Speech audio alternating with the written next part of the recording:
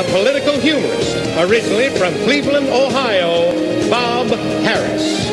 And now, here is the host of Jeopardy, Alex Trebek. Thank you, Johnny. Hello, everyone. Welcome to our show.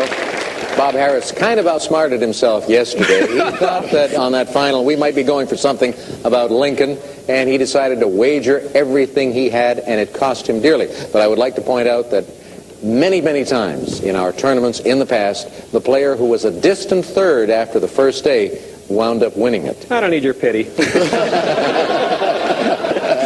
Okay, we'll get rid of the scores in front of Dan and Kim. There is no score in front of Bob. So much for pity. Let's go to work.